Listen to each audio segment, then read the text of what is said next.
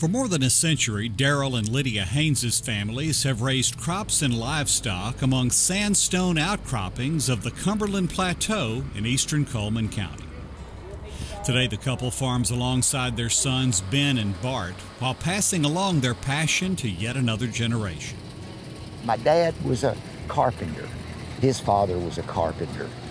But Daddy loved the farm, and his daddy bought that little sand rock when he was 15 from his dad, and his dad bought it from his father-in-law. So Ben's children are 7th generation there on that sand rock, so that's real special to me. Darrell admits production agriculture was the furthest thing from his mind when he enrolled at Auburn University in the early 70s. I didn't know what I was going to do, but I knew I wasn't going to be a farmer. I couldn't stand that thought. But I couldn't wait for the weekends so I could come home and help Dad on the farm. And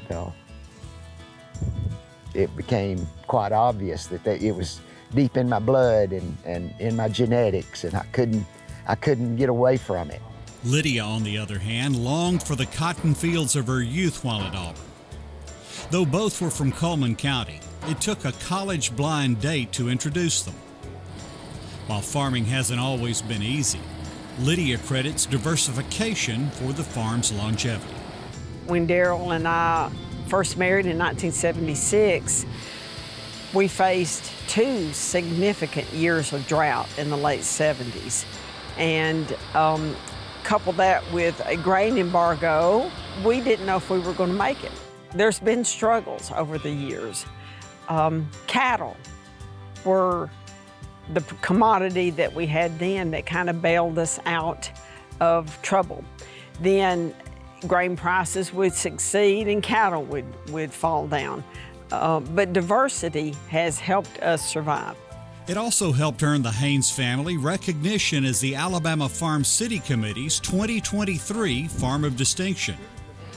As this year's winner, they'll compete with stellar operations from across the region for the title of Sunbelt Expo Southeastern Farmer of the Year. Haynes Farms, headquartered in Fairview, encompasses about 4,000 acres and includes beef cattle and 1,500 acres of row crops. The cattle operation, we really span all segments. So we're cow-calf, we'll calve between 600 and 700 mamas annually. We wean and background all of those calves that we raise. Typically, our product is a 800 to 900 pound feeder calf. And of course, we sell those in load lots that are bound for feed yards, north and west of here. So about a third of our ground will be in corn, a third full season beans, and then a third of our ground will be planted in wheat that we will follow with beans. A lot of our wheat gets harvested with a cow. We'll take a lot of wheat to combine as well, but a lot of ground that we'll come back and plant a summer crop on is also the land that we're grazing feeder cattle on in the winter. The Hayneses practice conservation tillage on their row crop land and employ GPS technology to improve efficiency and productivity with soil sampling, fertilization, spraying, and harvesting. Ben's wife has also begun marketing 30 to 40 head of cattle a year direct to consumers. Whitney started the direct gate-to-plate market about a year and a half ago, and that is something that Darrell always dreamed of, being able to sell our product directly to the public. We just never made that happen, but Whitney is amazing, and if she has an idea, she can bring it together and make it happen.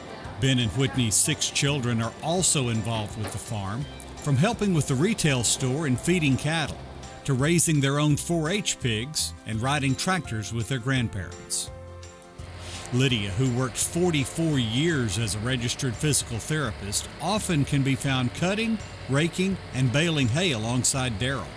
How many women in this world have the opportunity to work with their husbands, work with their sons side by side, and can look back at the end of the day and say, goodness, what a job well done. And there's so much satisfaction with that. As a physical therapist, I could see my patients improve and I could get the gratification of something accomplished. And on the farm, it's the same way. I mean, there's probably people in this world that go through life and never see the fruits of their labor. Well, we see the fruits of our labor every day. The calf crop, the wheat field, the soybeans growing, the corn tossling. For Darrell, the crops and livestock are daily reminders of God's sovereignty and the blessing of family. Oh, there's nothing that I deserve any honor about.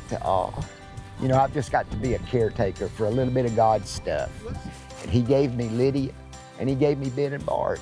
And gosh, they're such fine men, such hard workers. I couldn't do what I've done without Lydia and without Ben and Bart. Alabama's 2023 Farm of Distinction, Haynes Farms of Coleman County.